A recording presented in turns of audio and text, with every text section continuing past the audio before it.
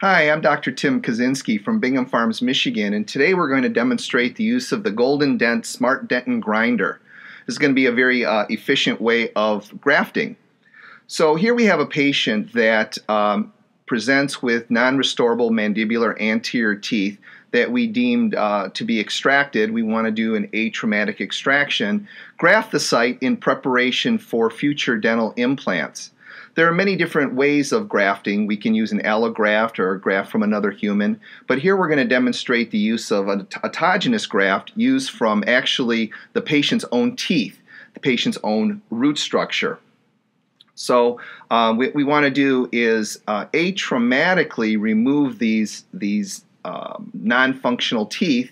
And we have several instruments from GoldenDent that I like to use. We have a separator, a bayonet, and serrated blades that help me make very precise incisions in the area so that I can prepare the site appropriately and as effectively as possible. Here we're taking a separator, placing it between the facial plate of bone and the root structure to kind of remove or loosen the tooth a little bit.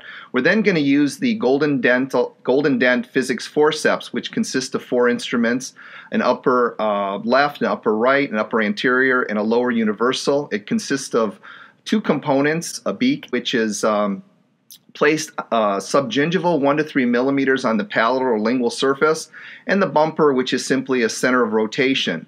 We also have a molar series of GoldenDent forceps, which allow us access in more challenging areas.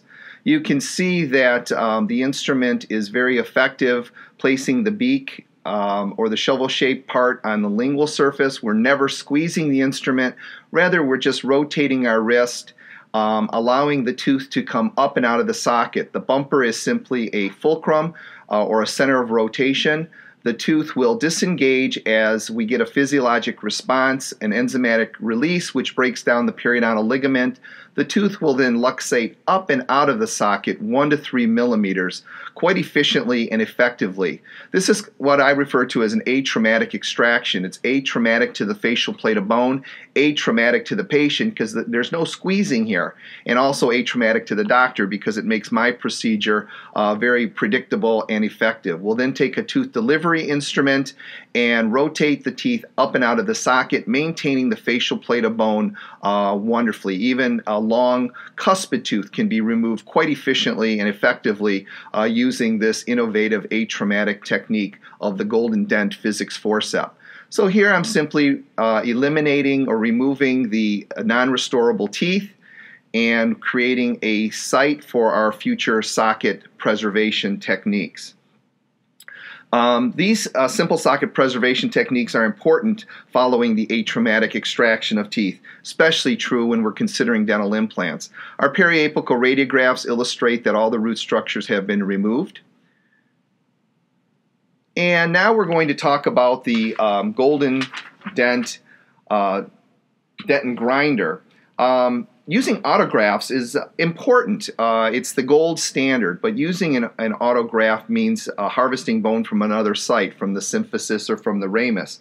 And it's nice if I can actually use the root structure from the patient's own mouth to create a graft material that is not only osteoinductive, osteoconductive, but also has osteogenic properties because it has all the bone morphogenic proteins and growth factors consistent within the graft particles. So once the teeth are extracted, the teeth will be prepared using the GoldenDent Dentin Grinder.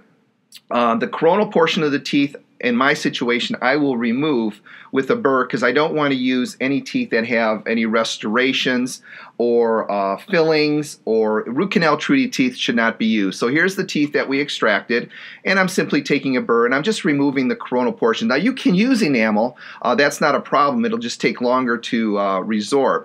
Here we have the GoldenDent's Grafting Kit, which is a wonderful self-contained grafting kit, which consists of a curette, a sharp curette, that is used to remove any granulation tissue, a periosteal elevator which will help me reflect, an Orban knife which helps me make very, very precise incisions in my site. We have a bone file which will reduce or flatten any spicules. We have a condenser and a spoon, which will help me actually take the graft material to the site, and a forceps, which will help me in suturing, a blade holder, and a surgical blade if we need to do that, and a pair of scissors, which really work well.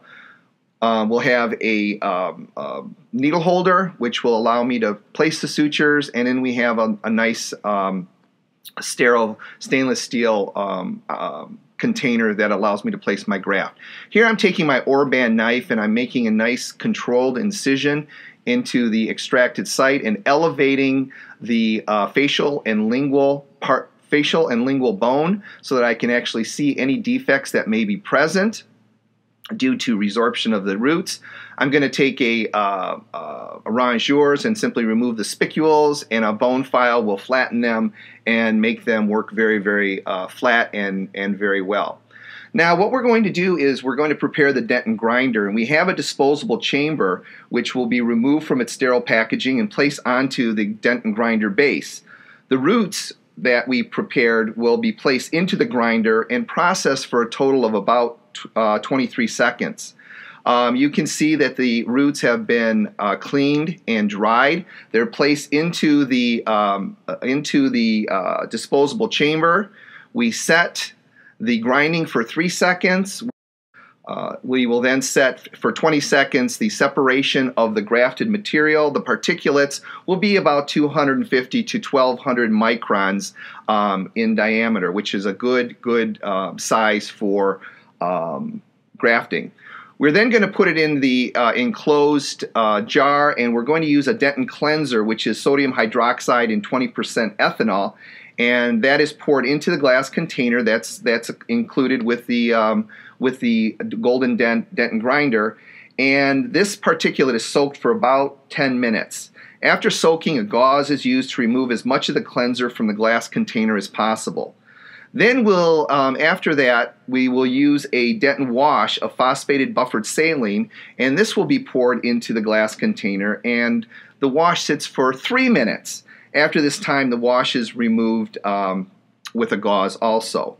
The graft is now ready to use. We will carry it to the socket sites. Remember, I said that this graft is osteoconductive, serving as a scaffold. It's also osteoinductive in that it stimulates progenitor cells to differentiate into osteoblasts.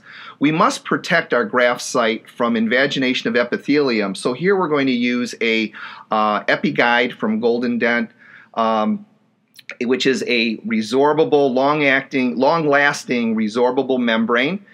It will be placed beyond a defect at least 2 millimeters and passively placed onto the lingual surface.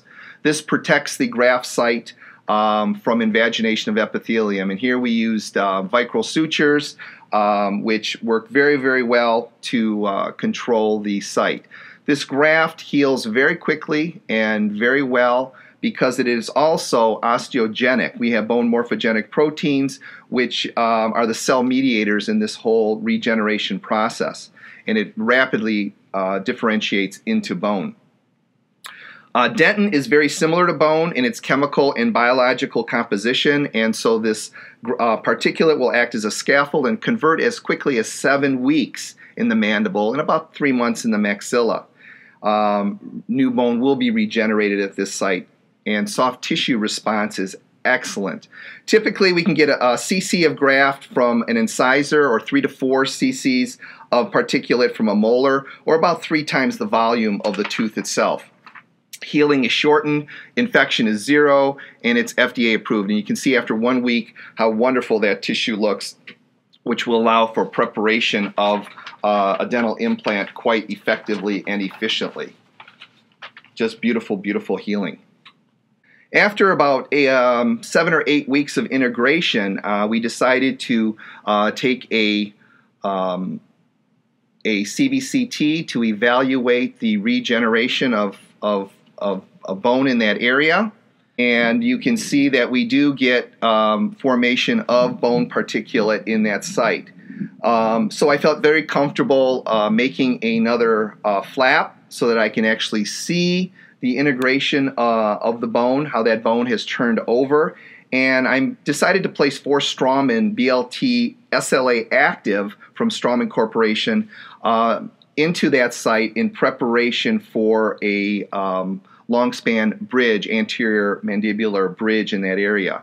We will allow these very special implants to integrate for another 8 weeks before we make our final impression. So the implants were strategically placed, and again the site sutured, closed, and allowed to heal quite effectively and efficiently. I feel very, very comfortable with this bone grafting procedure. This is important when to try to maintain the quality and quantity of bone in that site, especially when dental implants are